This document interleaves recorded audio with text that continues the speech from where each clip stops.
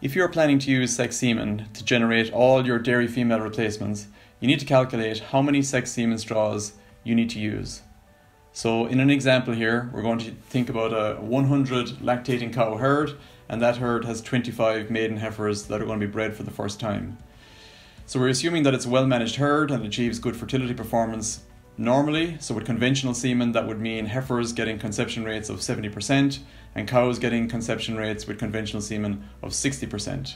And we know from trials here in Ireland and other countries in the world that with sex semen, on average, those conception rates are going to be poorer. So we'll assume that the heifers are back to 60% conception rate and cows are back to 50% conception rate.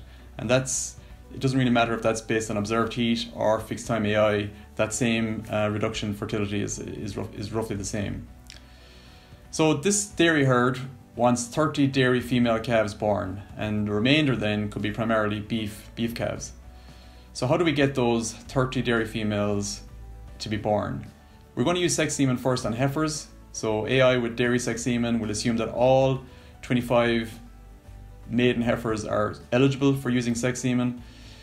We're going to get 60% conception, 90% sex bias, giving us 13.5 female calves. Now there's no such thing as a half a calf, but I'm going to leave the figures as they are so that you can multiply it up or down depending on the herd size you're trying to calculate for. So that will also give us 1.5 male calves, and if we assume that any animal that repeats is either going to be picked up with beef AI or a beef stock bull, and that at the end of the breeding season 95% of the heifers will be in calf, we'll get 8.75 beef cross calves as well. So the question is then, on the cows, how many do I need to AI with dairy sex semen? So we want 30 female calves.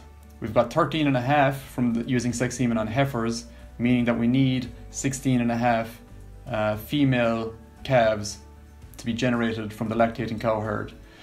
So 16.5 needed, and we're going to get conception rates we expect of 50% and again 90% sex bias. So using that calculation, we need to get 37 dairy sex straws.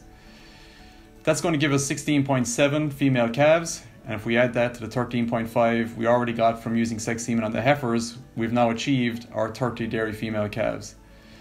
It's also going to give us 1.9 male calves, and again, if we assume that all the repeats are going to be to beef AI or beef stock bull, and at the end of a 12-week breeding season we've 90% final in calf rate, it's going to give us 71.4 beef cross calves as well. So if we add all that up, the calf crop is going to look like this. We have 30 female dairy calves, 3 male dairy calves, 40 female beef cross calves, and 40 male beef cross calves. So the total number of pregnancies in our 125 available animals, 100 cows, 25 heifers, is 114 pregnancies.